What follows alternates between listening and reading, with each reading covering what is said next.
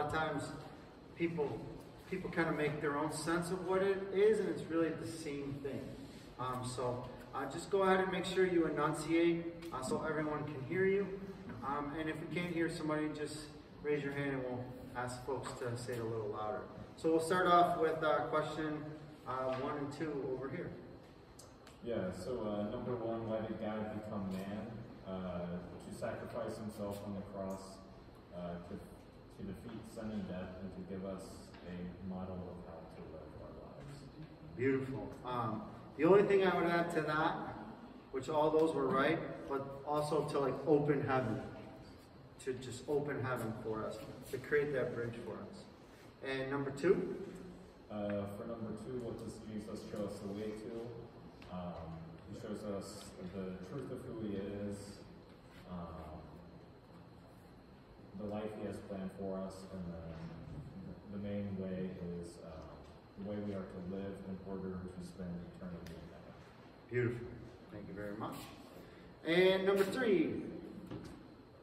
Christianity was known as the New Way. Why is that a fitting title? Well, we were talking about how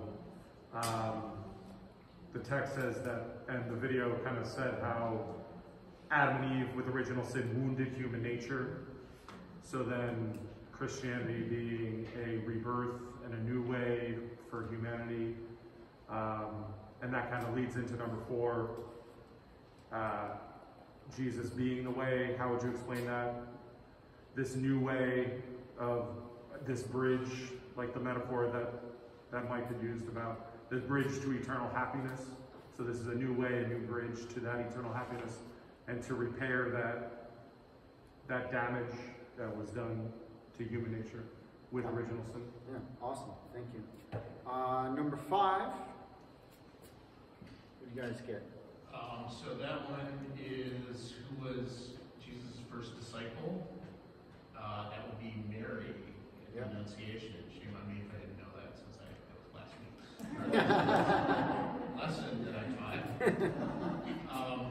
And number 6 was where Jesus' baptism and transfiguration, also known as epiphanies, which are manifestations of God. And in both those instances, God really voiced his manifestation at both those events and made his presence known. Cool. Yeah, and a connection I never really thought of was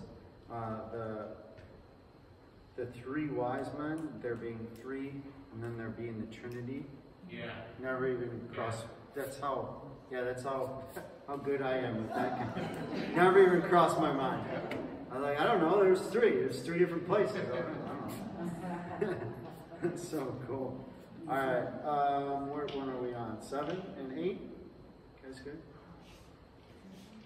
So, why do you think Jesus performed miracles? Jesus performed many signs and wonders during his public ministry, so people would see that he was God and believe in him. Perfect. And then, which of Jesus' miracles do you find most interesting and marvelous? So there's 4 types of miracles. Miracles of supply, miracles of healing, miracles of nature, and the casting out of demons. So we kind of diverged from the question a little bit, and we talked about all 4, because we found all 4 to be quite interesting and have a lot to say about it. We did comment that the first 3 types, supply, healing, and nature, is one that we're more familiar with, and don't talk as much about the casting out of demons, and so we kind of spent a little bit of time on that. Yeah. Cool. Thank you. Yeah, there's no right answer on that one. No best miracle. Yeah. Okay. All right. Thank you. 9 and 10. So number 9 is, why is it important to know the details of Jesus' life? Because through his life, Jesus reveals to us the truth of who he is, the life he has planned for us, and the way we are to live in order to spend eternity with him. And with these teachings, we are to believe that Jesus is the Messiah and the Son of God, and through that belief, we may have life in his name. Very long and good answer.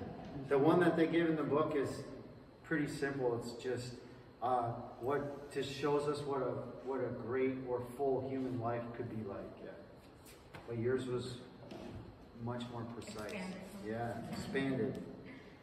And what did you guys get for 10?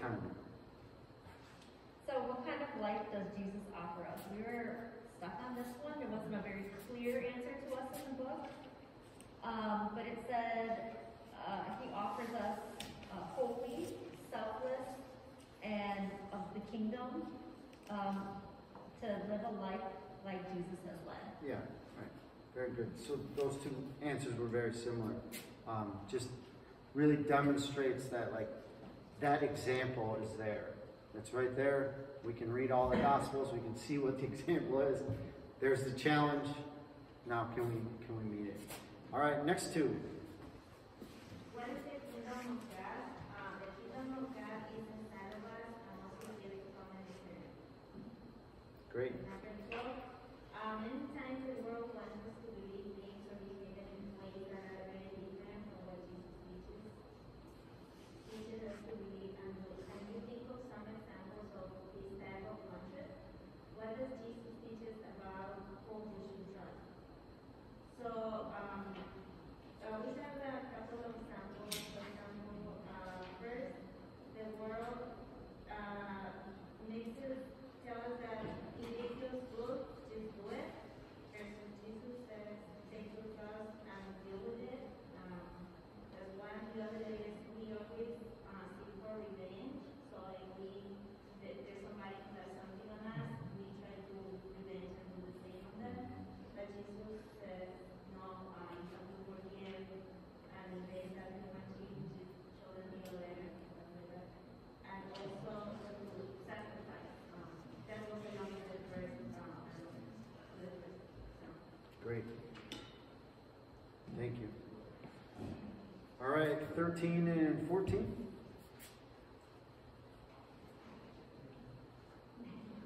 13 was baptism.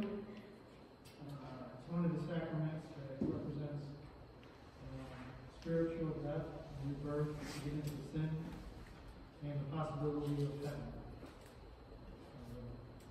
Great.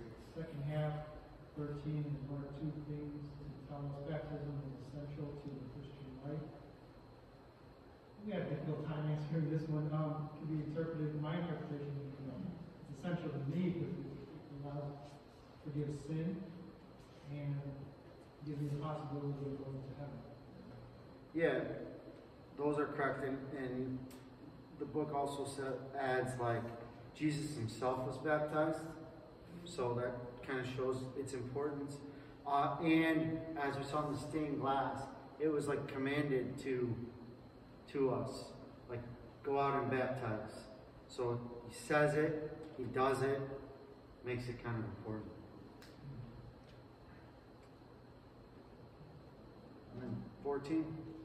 14, how is baptism connected to Christ's passion, death, and resurrection? Yeah, a little how things put together. Yeah. We figured it's very similar to 13. Yeah. That's what baptism is. It's a representation of Christ's passion, death, and resurrection. Yeah, exactly. So as we saw with those, with the four types, or the four kind of ways to think about baptism, is that you die in Christ when you're baptized, but then you're reborn. You're also renewed in Christ when you baptize. So it's kind of, I like the way that you said it's like a representation of the passion. Again, not something I ever put together. That it represents the same passion that Jesus went through. But that's a good way to think about it. All right, last two, 15 and 16. What do we got? So 15 asked about which, from the ways that baptism is foreshadowed in the Old Testament, which is the most interesting and or marvelous.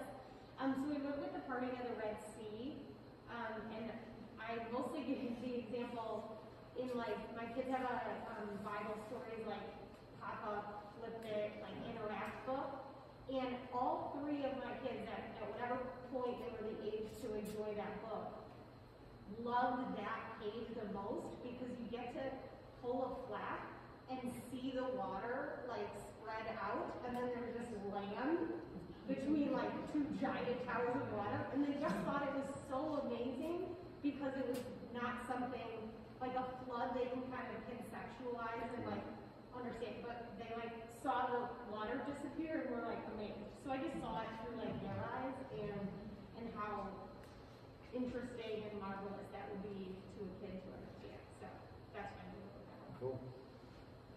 And 16, when we are baptized, we are no longer merely descendants of Adam, we are reborn as children of God. Why is that so important? As children of God, we inherit the right to enter and live in the kingdom of God. Perfect. It was really hard to work on it, having the leader's book and all that. Yes. It's hard. The leader's book is helpful.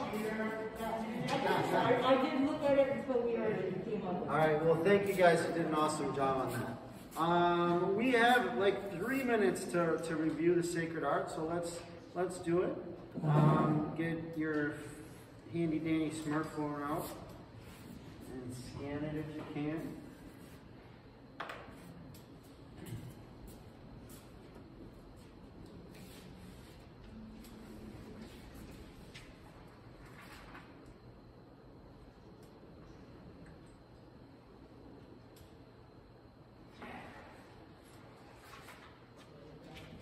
Everybody good?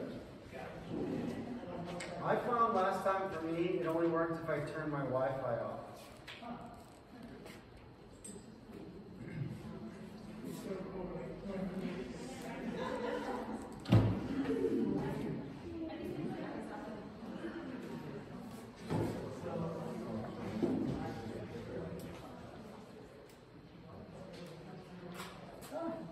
All right, we're gonna go because we have. So what event do we have depicted in? How do you say this properly? Fresco. Fresco, yeah. What event do we have depicted in this fresco? Baptism. Yeah, Jesus' baptism.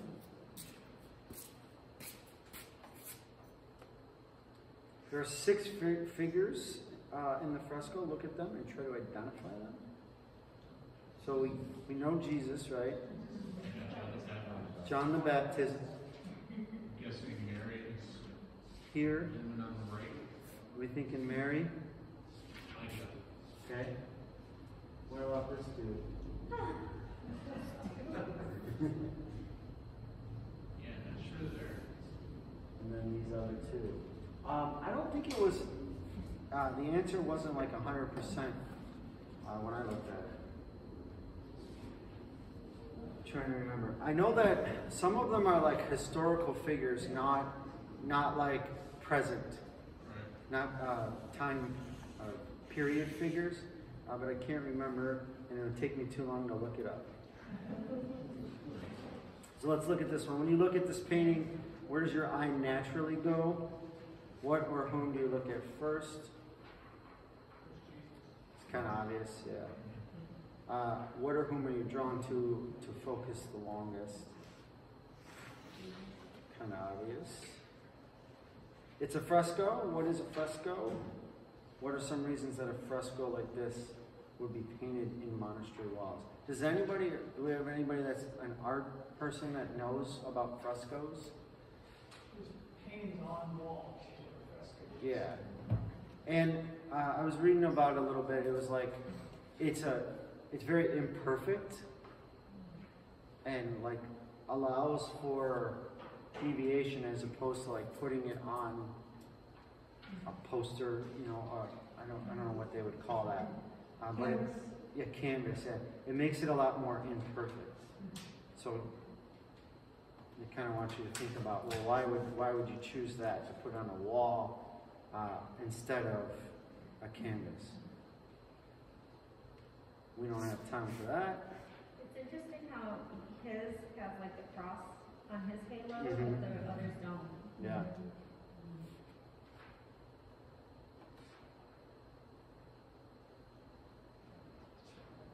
Anybody want to tackle this one? Since Jesus was free from sin and baptism wipes away our sin. Why did Jesus get baptized then? Be a model. Say what? To be a model.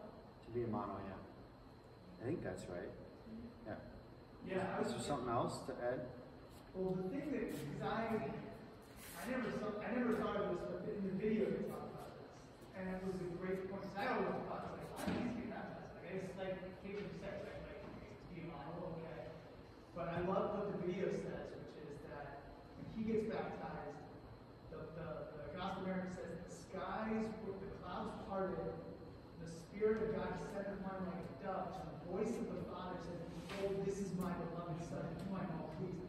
And that idea that is what happens physically with Jesus, but it happens behind that veil of the metaphysical. That's happening when every single kid gets baptized. Yeah.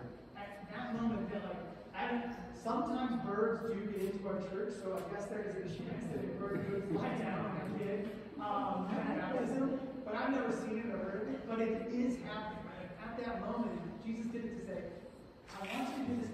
This is what's happening. Yeah. Like, the Father is claiming you as his son, his daughter. I become your brother in baptism. I think that's a really powerful. That's cool to me. I never thought of that until that video. Yeah.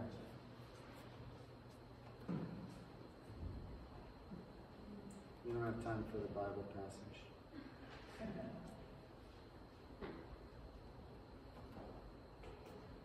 All right. You ready, Paul? I'm ready. Let's rock and roll. Let's go. I'm the hero. Woo! And just to let you guys know, you too can be a hero. You too can be a saint. You too can be awesome. We need someone to do this next month. We've had amazing examples already. But anyway, I've got two daughters, Mariana and Magdalena, 4th grade and 1st grade. And January is it's a pretty cool month. There's a really cool game. We'll talk about that in a second. But before I get started, if you look in the parent guide, 114 and 115, that's the one where it's got the little, the book, right? That book, that's the symbol to do for your project. So there are these two activities for this month, and they go really well hand in hand together. The first one is you look at Jesus' miracles, and it's fun because you're just like, let's talk, just like you guys, like, what is your favorite, or what's the most impressive? Talk about some miracles. You're going to go through that throughout the month and be like, all right, make an artistic account of your favorite miracle. And you can have each of your kids do one for Jesus. And then, so that's like Jesus working in the Gospels. And then here, you say, all right, how does Jesus work in our lives? Like, what's a moment where we encountered God in our own family story? So I would recommend having each kid talk about, maybe draw a depiction of, it could be his or her own first communion. It could be his big sister's first communion. It could be, they give examples of like when a family member got really ill and the family came together and prayed with and for this person, and there was a recovery, or even if there wasn't necessarily a recovery, that recognition of peace. Like I know when I was a kid, my grandmother died in my house. She had cancer, terminal cancer, and she came to die.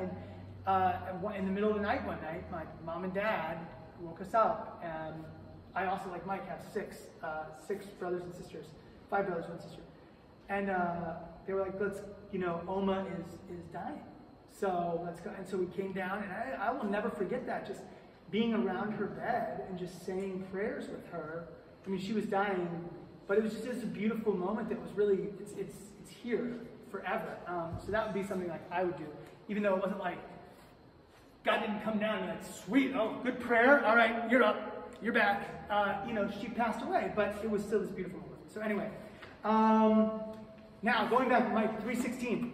This is the verse. If there's ever a verse to go over and over and over again, this verse is the verse of the month. And it is easy for kids to learn. And easy, like you can Google it and be like, look, this stuff shows up all over the place, right? Like people will be at sporting events, like John 3:16, whatever it is, that you see it. But it is a great quote to really go over and over and over again with your kids.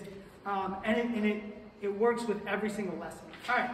Some cool stuff. St. Paul is the saint of the month, and the feast of the conversion of St. Paul comes up So great day to read his story is on the celebration of his conversion. There's a great painting by Caravaggio. There's 2 different paintings by Caravaggio on the conversion of St. Paul. So many great artistic representations to really examine with St. Paul. Okay, page 107. This is a great little way to just get the month started. I would say just read it with your kids, talk about it, go through it, just ask them some questions. Not really much to do other than just listen and talk about who Jesus is and his mission.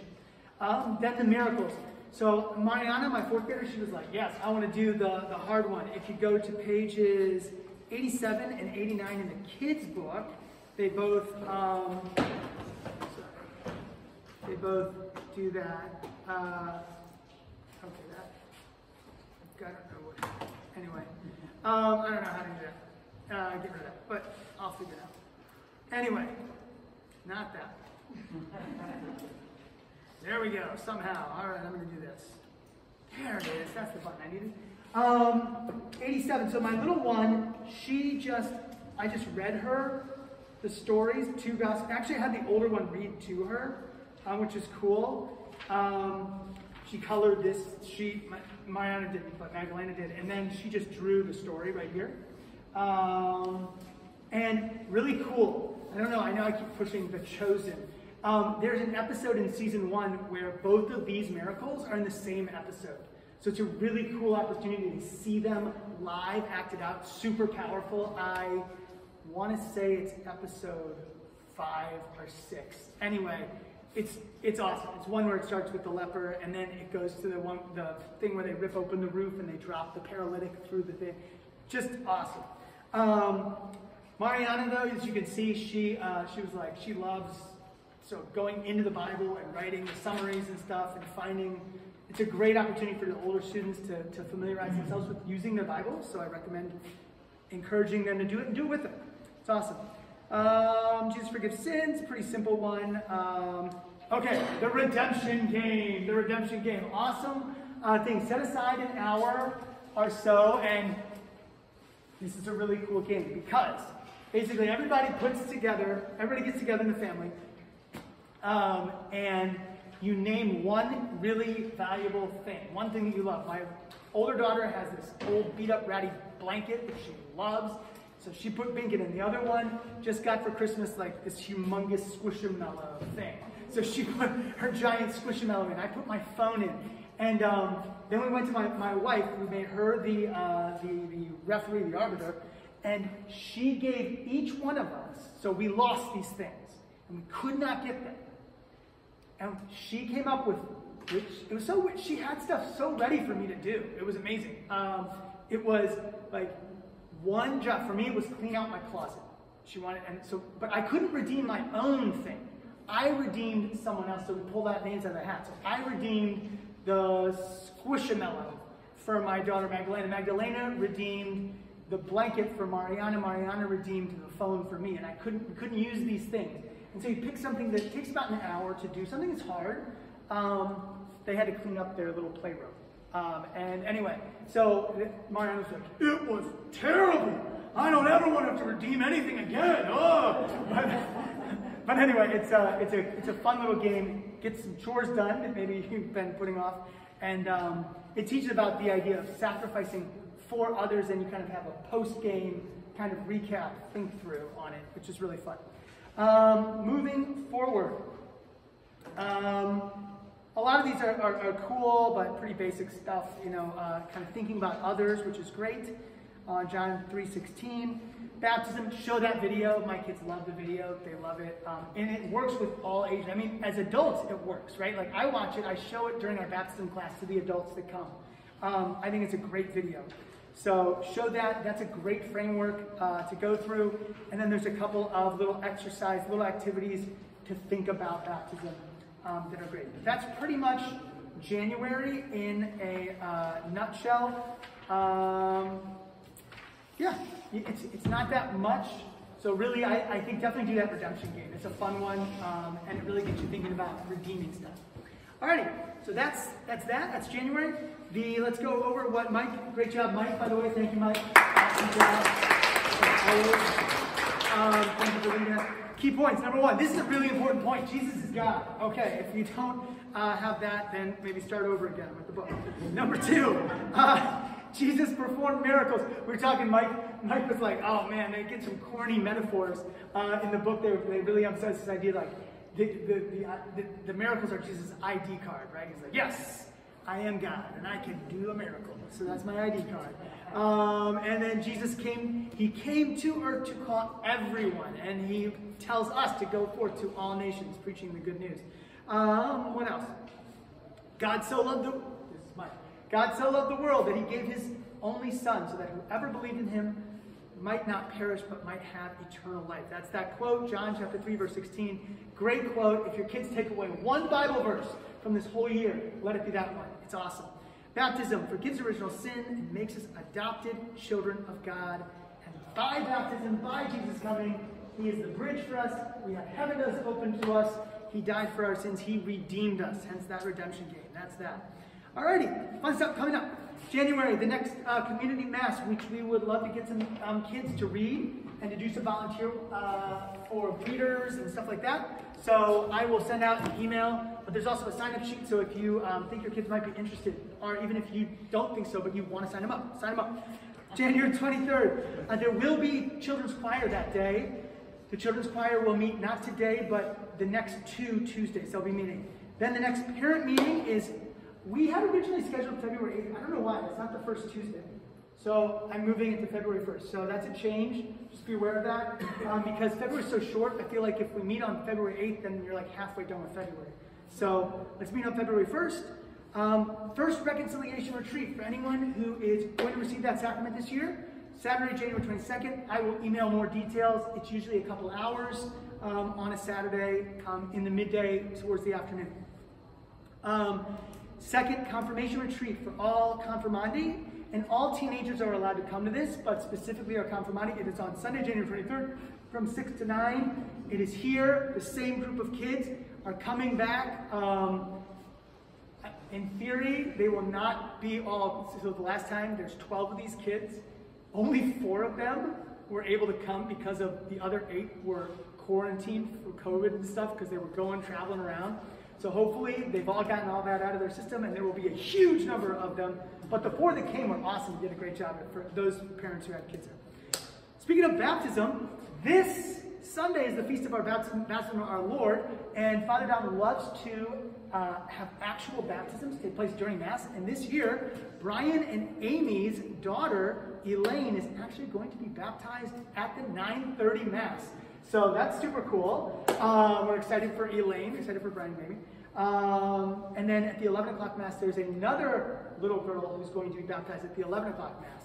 So come to Mass at either 9:30 or 11 and see an actual baptism. Bring your kids so they can see, because none of the kids don't remember what happened at their baptism usually. Let them see.